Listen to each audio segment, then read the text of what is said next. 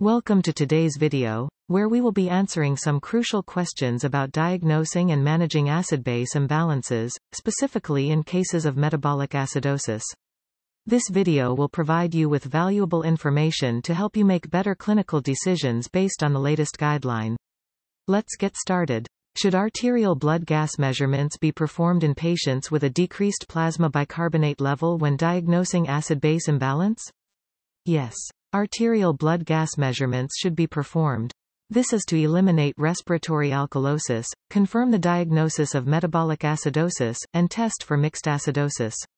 Is base deficit a better measurement than plasma bicarbonate in diagnosing metabolic acidosis? Base deficit should probably not be preferred to plasma bicarbonate in identifying patients at risk of metabolic acidosis. This is because clinical data comparing base deficit and plasma bicarbonate are scarce and limited.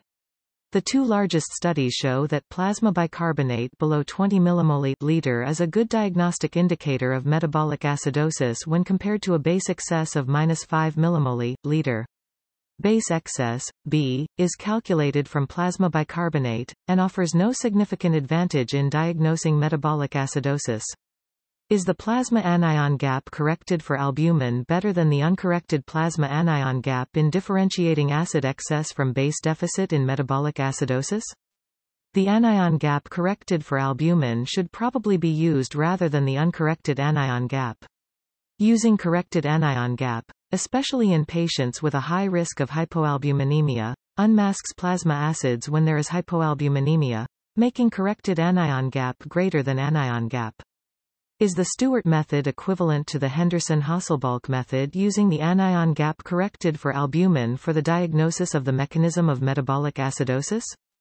The experts suggest first applying the Henderson-Hasselbalch method using the anion gap corrected for albumin for the diagnosis of the mechanism of metabolic acidosis. However, the Stewart method provides insight into situations unexplained by the Henderson-Hasselbalch method, such as acid-base imbalance secondary to blood sodium and chloride imbalance and complex disorders. Does the use of a diagnostic algorithm improve the etiological diagnosis of metabolic acidosis? The experts suggest using an algorithm to improve the etiological diagnosis of metabolic acidosis. This is one of those algorithms. Should the urinary anion gap always be calculated in metabolic acidosis? The experts suggest that the urinary anion gap should only be calculated in metabolic acidosis without unmeasured anions or obvious etiology. The diagnostic utility of the urinary anion gap, particularly in emergency rooms or intensive care, is questionable. The performance of this index is only validated by studies with a low level of evidence. Is measurement of venous lactate less effective than measurement of arterial lactate in diagnosing hyperlactatemia? A normal value of venous lactate can discount hyperlactatemia. However, arterial lactate should probably be measured to confirm hyperlactatemia in case of increased venous lactate. Is the measurement of capillary blood lactate as effective as measurement of arterial lactate in diagnosing hyperlactatemia?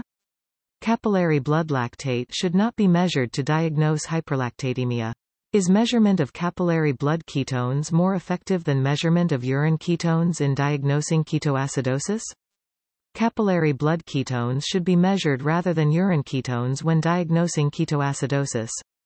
Studies show greater specificity and a quicker diagnostic result with capillary blood ketones, with comparable sensitivity. Is the pH value useful to identify critically ill patients in case of metabolic acidosis?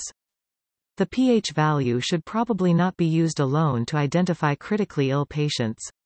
Most studies have failed to show any prognostic value of pH measurement, although its utility and severity scores combined with other parameters is recognized in some cases. Is lactate measurement useful to identify critically ill patients? Hyperlactatemia should be considered as a marker of severity in initial treatment. Numerous studies show an association between initial blood lactate and prognosis, and monitoring blood lactate during the first hours of treatment can help assess the response. What route of insulin delivery should be preferred during diabetic ketoacidosis? Intravenous insulin administration is preferred over subcutaneous insulin. This is because intravenous insulin facilitates restoration of water electrolyte balance, avoids repeated subcutaneous injections, reduces the risk of hypoglycemia, and ensures better control of the insulin dose. Should an insulin bolus be administered before starting continuous intravenous insulin therapy during diabetic ketoacidosis?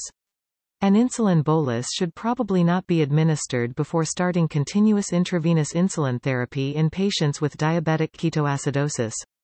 Should sodium bicarbonate infusion be used in severe metabolic acidosis?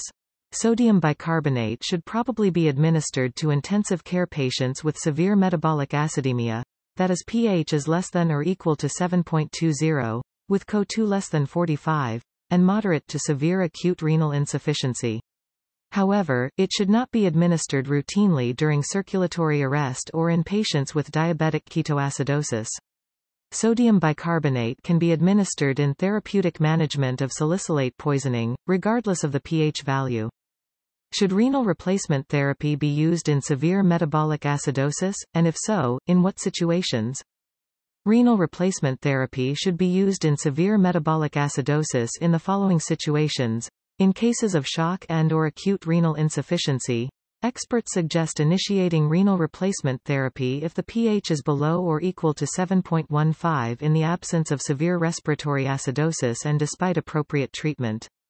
In cases of lactic acidosis suggestive of metformin poisoning, experts suggest early initiation of renal replacement therapy when there is an organ dysfunction or in the absence of improvement in the first hours of therapeutic management. In cases of methanol or ethylene glycol poisoning, experts suggest initiation of renal replacement therapy if the anion gap is above 20 meq/L or if there is renal insufficiency or visual impairment. In metabolic acidosis associated with salicylic acid poisoning, experts suggest initiation of renal replacement therapy when there is neurological involvement and/or if the salicylic acid concentration is above 6.5 mmol per liter, that is 90 mg per deciliter, and/or if the pH is less than or equal to 7.20. These recommendations are mostly based on retrospective observational studies and case reports, as there are no randomized controlled studies with mortality as the main endpoint comparing the initiation of renal replacement therapy in severe metabolic acidosis. Thank you for joining us in today's discussion on diagnosing and treating metabolic acidosis. We hope this information has been helpful and enlightening. If you found this video informative, please don't forget to give us a thumbs up, share it with your friends, and subscribe to our channel for more in-depth discussions on various health topics. If you have any questions or suggestions for future videos, leave a comment down below. Until next time, stay informed and take care of your health.